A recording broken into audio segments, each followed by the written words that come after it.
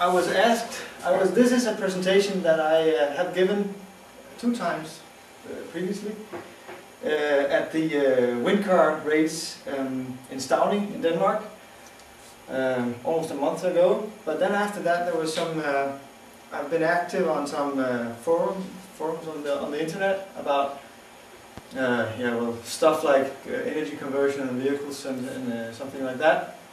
So I was asked to give it again and then videotape it. So this is the session for a few of you who wanted to see this, and then for the video camera here. So I am Mac Gaunaa, and the ideas I present here is something I've done together with some guys from DTU in Lyngby in Denmark, Stig Øje and Robert Mikkelsen, who are part of the team, the wind car team. This is the last year's wind car, this is the race going directly against the wind by using a wind turbine. So the title of this talk is the aeromechanics of wind turbine cars. But then, as it turns out, the theory I will show you is a bit more general than this. So actually a better title for this would be traveling in line with the wind using the wind, because it can be used just as well for going in the other direction, and you'll see that. So I have started teaching a bit, and then what you should do when you teach or give presentation, I've been told, is to give some questions for the audience, and I might have given some of this away earlier, but I'll just state it for you anyway. Well, do you think it's possible to travel directly in the upwind direction? Well then, yeah, probably it is, because we had a race with this, so that's fairly obvious maybe.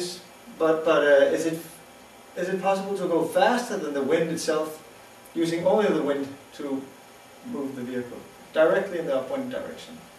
That is, many people would think that there would be a definitive upper limit for how fast you can go, because for a wind turbine there is a definitive upper limit for what you can extract from the wind for a given size of it.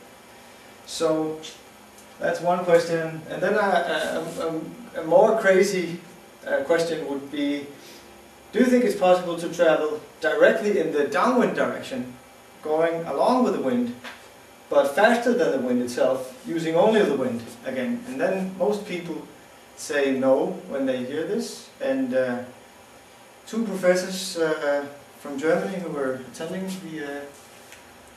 the talk also said no, and I hope to have actually convinced them, or at least one of them, that it is possible.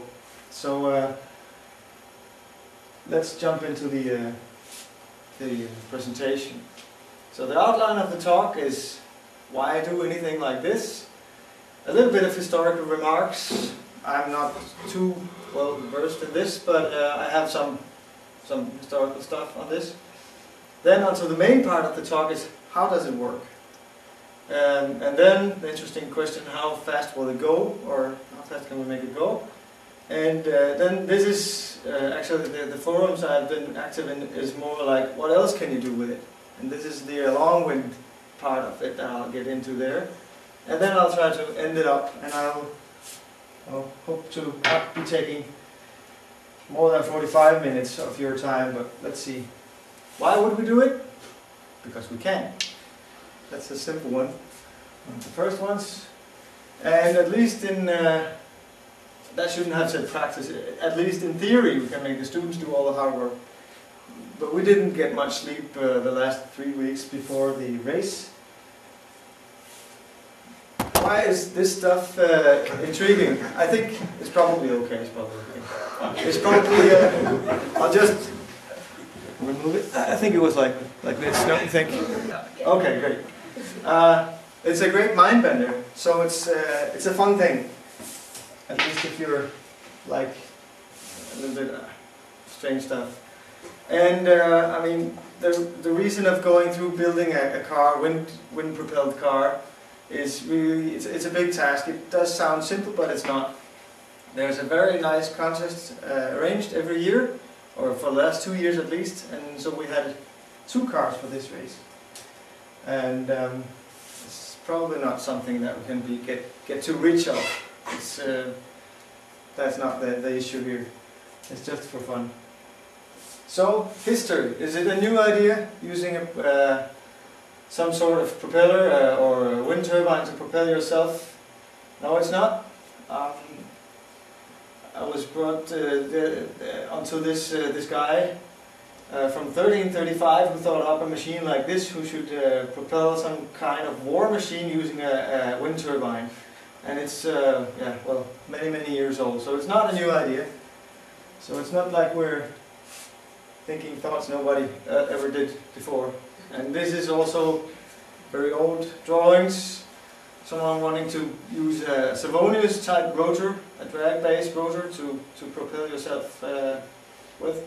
And I think this is from a old patent, a guy with who wanted to boost his bicycle by having a wind turbine there. I don't think it's going to work. It probably needs to be a little bit bigger, but and then as it turned out, I can reveal to you now that one of the big blocks in our car is the transmission efficiency, and I think this car would have a hard time in the races too. So old stuff. And actually, people have done this with boats also. That seems a little less intuitive that you can do that. But that was done in the late 60s, and this AIRS is, I think, Amateur Yacht Research Society. And you can actually make a boat go upwind as well. I'll show something later that actually shows that it doesn't matter between which 2 media that are moving relative to each other, you can make anything go, provided that the losses are not too big.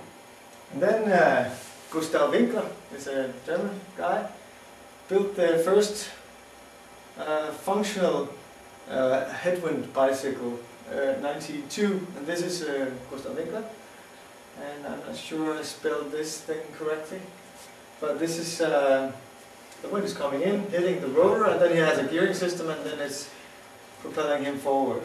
So, this is not the first of its kind either, and other scientists doing that. So it's this is from '82, and then the really crazy ideas. There was a guy, Andrew Bauer, who in the ending of the '60s wrote a paper on going faster than the wind with a rotor, and so that's we're not the first to think these thoughts either.